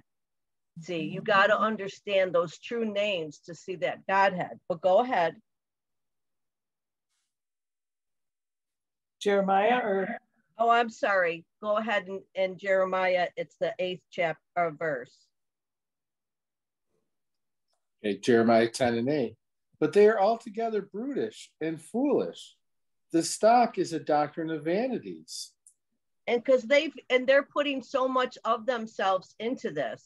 And like, if you read in other places, the reason I said I don't think you're going to the lake if you have a Christmas tree is if, like, say you understand it doesn't do anything, because some people, when they put that tree up and they make such a big deal out of it and they spend so much money, they're actually thinking they're doing something for the worship of the baby Jesus.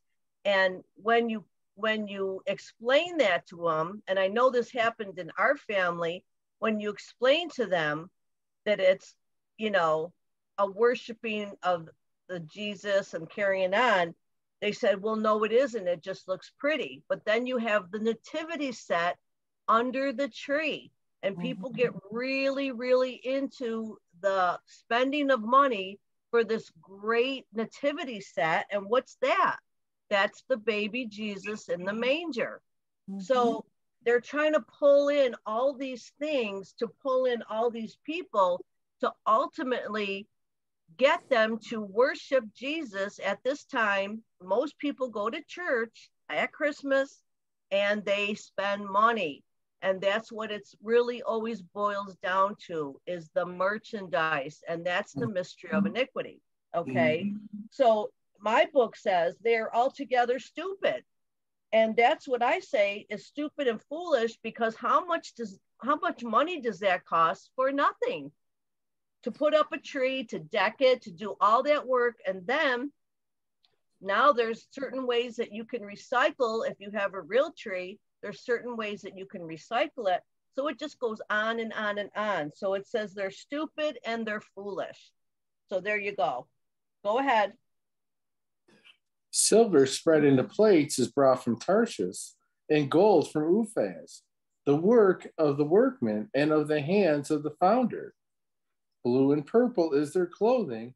They are all the work of cunning men. But Yahweh is the true Elohim. He is the living El, and an everlasting King. At his wrath the earth shall tremble, and the nation shall not be able to abide his indignation. So see, after he's gone through all this stuff about, having something get in your way that's in front of Yahweh, in front of your heart being dedicated to Yahweh, after getting through all that, then Jeremiah is saying Yahweh is the true Elohim, okay? And the reason Jeremiah knows that, can we go over to 2 Peter 1:20 and 21, please? See, these people, they weren't just talking. They were moved. They were inspired to say these things. Let's read it. 2 Peter 1:21. For the prophecy came not pick in it up. old... I'm sorry, Peggy, pick it up in 20. Knowing this first, that no prophecy of the scripture is of any private interpretation. For the prophecy came not in old time by the will of man, but holy men of Yahweh spake as they were moved by the Holy Spirit. See, so holy men of Yahweh, and this is what Jeremiah is. He's a holy man of Yahweh, and he's speaking as the Holy Spirit moves him.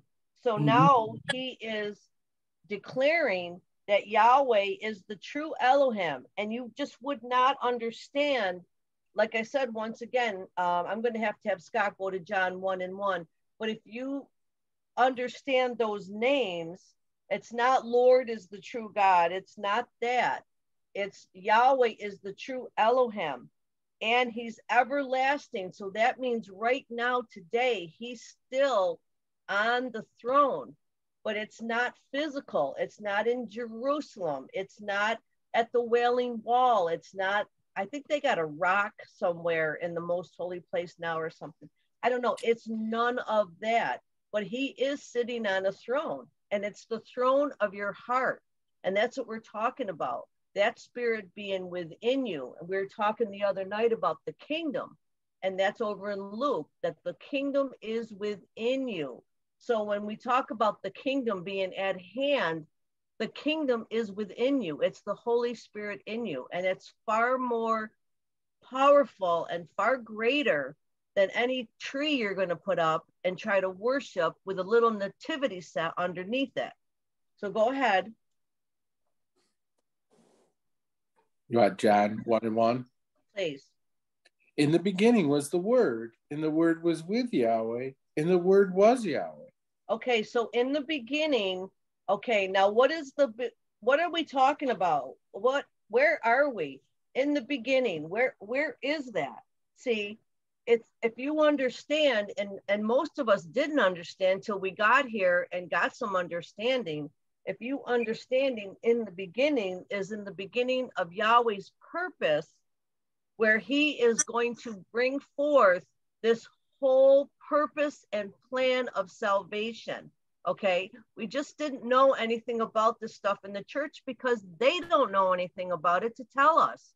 So Dr. Kinley didn't know anything about it until Yahweh Elohim tells him, and then says, teach my people, which is what Dr. Kinley went forth to do for the rest of his life on this earth, was to set up the school and to preach the gospel, which we've talked about, the death, burial, resurrection of Yahshua the Messiah, according to the scriptures, to teach the people the good news that you are going to have your soul saved, okay? It's not going to be lost. There is good news, just like with Noah. It's going to rain. The earth is going to flood out. But listen, this ark floats. This ark can save you. You got to get in the ark. And you know what? 8 people got in that ark, and they're the 8 that were supposed to be in there. You cannot overthink it. It's just like right now. Whoever's in class and whoever's in the body of Yahshua the Messiah are the ones that are supposed to be there. And that's the way it is. And Yahshua is going to bring in who he wants, and he's going to leave outside the ark who he doesn't want. And that's just the way it's going. That Holy Spirit closed that door. So even if there was somebody that was on the ramp, the 8 were in there, that door was shut by the Holy Spirit, and that was it. And you cannot overthink it because it's Yahweh's purpose, and he is absolute pure justice. Okay? So now here's Scott, and he's reading, in the beginning was the Word. Now, if you see up at the top of the chart, you see where Moses, he's in white, and you see that white painted there. It says panoramic vision of Elohim to Moses. That's what we're talking about.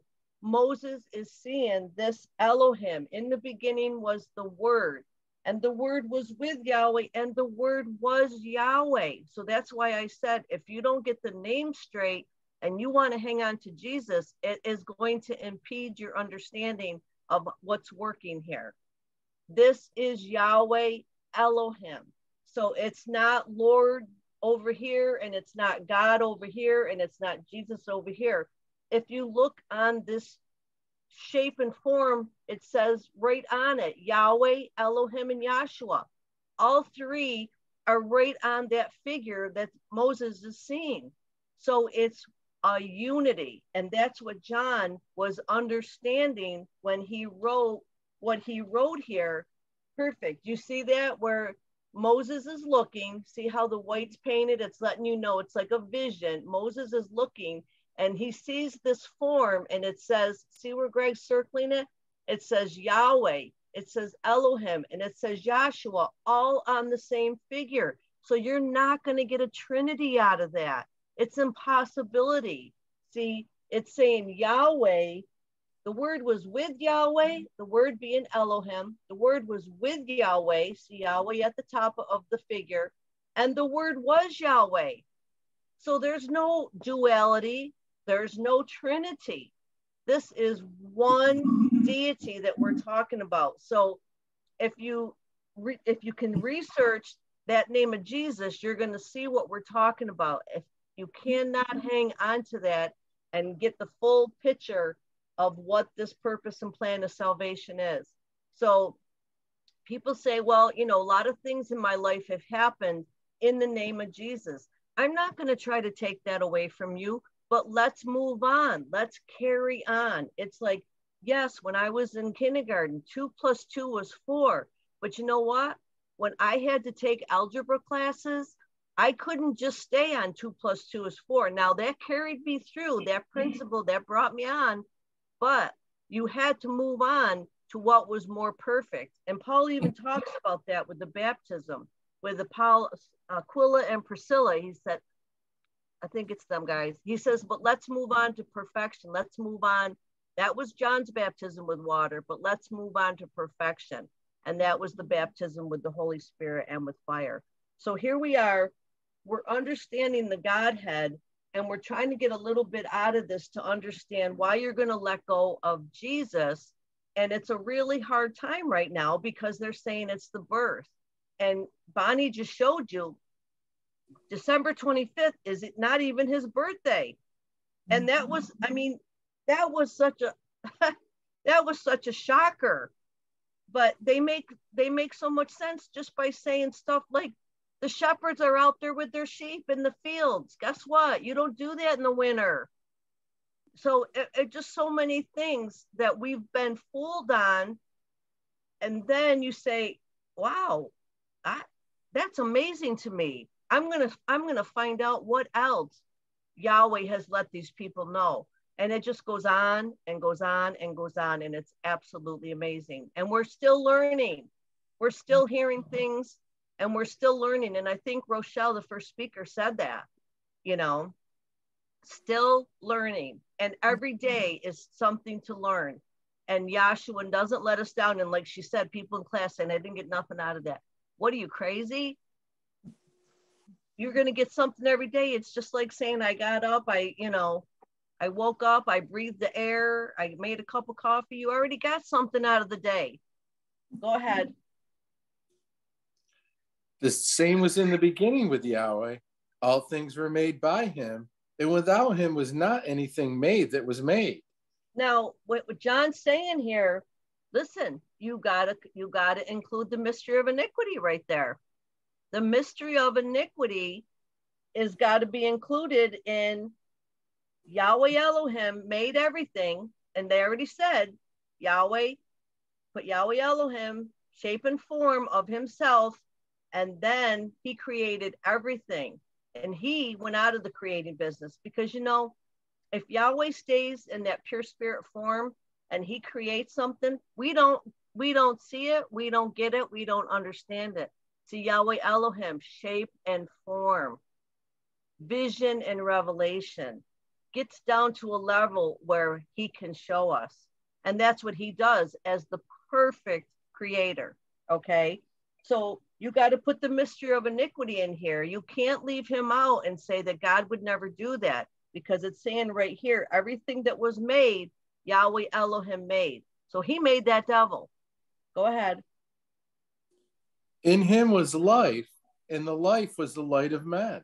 In him was life, and the life was the light of men. So in every single man, all mankind has the spirit of Yahweh Elohim in him, right back from Adam. He showed you how he did it. He breathed into Adam, and Adam became a living soul. And that's exactly how each one of us lives, is by that spirit being in us, allowing us to be a living soul. Go ahead. And the light shineth in darkness, and the darkness comprehended it not. And the light shone in the darkness, and the darkness did not comprehend it. Some books, my book says the darkness overcame it not. So guess what? Once you see something, and once Yahweh enlightens you, and he gives you something in your heart and in your mind, you're never going to go back to that darkness. You're never going to say, I can't know that, because you do know it. You're never going to say, oh, I forgot what it's that name was that they taught me, I think I'll go back to Jesus. You're not going to ever say that. The darkness cannot overcome the light. Okay. And you can see that every day when that sun comes out. Okay. All darkness is gone. The darkness will not overcome the light. And that's the same thing with once we know something, the darkness will not overcome it. And hallelujah, because who wants to be in darkness and confusion and chaos? There's enough of that in the world. Okay. So let me just see here, Scott. I just wanted really that part. Oh, I know. Okay. So what I want you to do now, we talked about Yahweh. Now I'm still on that figure up there with Moses. We talked about Yahweh and him, you know, and the word was with Yahweh and the word was Yahweh. Now we're going to bring in the figure on the cross just to show you it's a unity and not a trinity. Okay. And I've even read lately, I've even read some things that were on Google and on YouTube, and people have said that are, you know, like Christians, they've said, we know the Trinity's not in the Bible. I thought that was pretty clever because I never heard that before.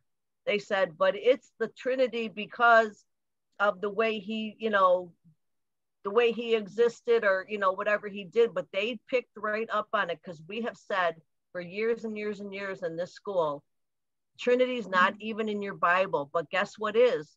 Unity. And I think Bonnie, she didn't have it read, but she said that, you know, Deuteronomy 6:4, hear, O Israel, Yahweh, our Elohim, okay, is Yahweh a unity. And it is critical. It is so critical. But let's pick up 14 so you can see Yahshua's in this unity. And the Word was made flesh and dwelt among us, and we beheld his glory. The glory is of the only begotten of the Father, full of grace and truth. We beheld his glory. So that's what I was saying when I first started talking about that the glory and the praise has been given to Yahshua.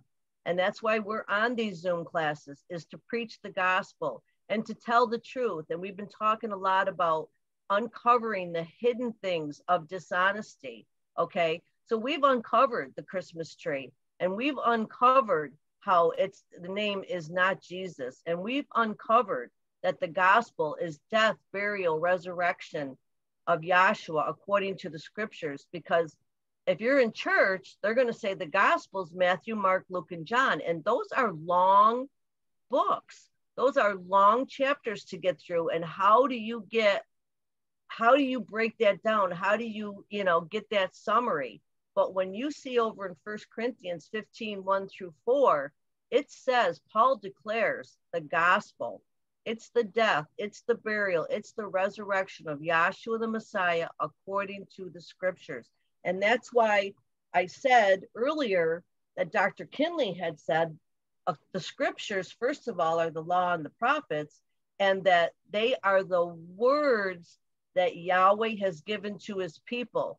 Now, the Bible in itself is not the word of God, because I just showed you who the word is, and that's Yahweh Elohim. But say it again. Okay, sorry. These are the words that he gave. And when you get in there and you start to read those stories and you see how Yahweh, I think it's in Chronicles, there was going to be a big battle, and Yahweh told the children of Israel, I have already given the Moabites, or Moabites, I've already given the Moabites into your hand, but you have got to show up for the battle. And the people had to go to the battle. They could not just wait for Yahweh to wipe those Moabites out. They had to show up for the battle. And Yahweh did what he said he'd do. So you can see a principle of Yahweh taking care of his sons and his daughters. Okay, the battle was already won, and he had declared it to them. And that's what I'm declaring to you right now. The battle has already been won. Yahshua the Messiah in our hearts and in our minds has let us know the darkness cannot overcome us. No matter what's going on, and I can hear the pain in people's voices, there's a lot going on. But when we know Yahshua's in our hearts and in our minds, he is the, I'm going to have Peggy go back to the scripture. Peg, go back and read 10 and 10. Jeremiah, when we know this. 10. But Yahweh is the true Elohim. He's the living Elohim and an everlasting king. At his wrath, the earth shall tremble, and the nations shall not be able to abide his indignation. He is everlasting. Now, when you get married and you take vows that you're going to, be with each other to the end, it's your hope. If you're sincere, it's your hope that is what will happen. But, we really just don't have, you just don't have any control sometimes over what happens. But that's why this is so different here, where he's saying that he's everlasting. See, I just want to go over and have Scott, this will be the end part here. Scott, go to Hebrews 7, and we're talking about our high priest now, Yahshua the Messiah. Now remember, it said over there in Jeremiah that he was our everlasting living king and Elohim. Okay, so Scott, go over there now and read 7 and let me see here. Okay. Let me see. Try 23. I only got a couple minutes. Hebrews 7 and 23. And they truly were many priests, because they were not suffered to continue by reason of death. But this man, because he continueth ever, hath an unchangeable priesthood. Wherefore he is able also to save them to the uttermost that come unto Elohim by him, seeing as he ever liveth to make intercession for them. Okay, so wait a minute.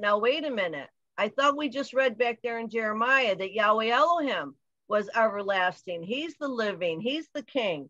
Now we're talking about Yahshua. So do you see how confusing that would be if you're still hanging on to Jesus right now?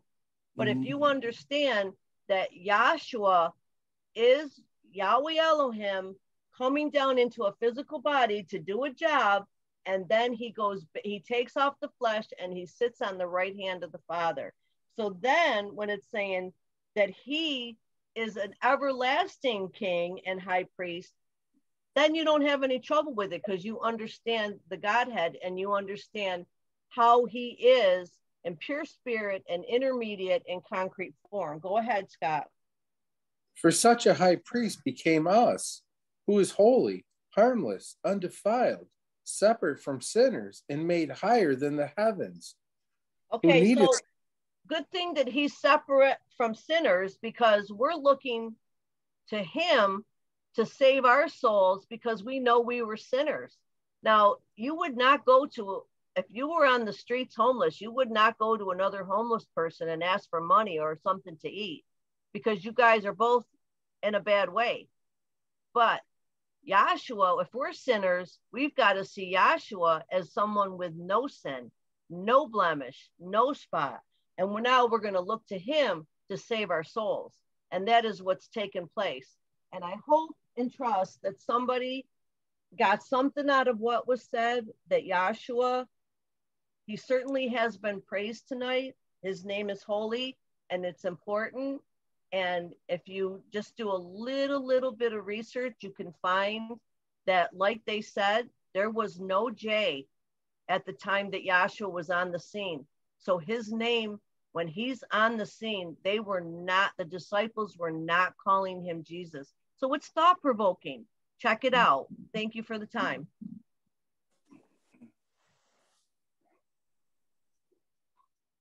Thank you, Dr. Cometti. And I conclude our class for this evening. I'd like to thank everyone that came into our Zoom room, and also those that are viewing us on YouTube. We do have Zoom class every Wednesday, and we'll be live streamed to YouTube. So please join us. We'll end the class with doxology taken from the last two verses of the book of Jude, in the Holy Name Bible. Now unto him that is able to keep you from falling and to present you faultless in the presence of his glory with exceeding joy, to the only wise Elohim, our Savior, through Yahshua the Messiah, our Sovereign, belong glory and majesty, dominion and power, both before all time, now and ever. Let the class say, Hallelujah. Hallelujah.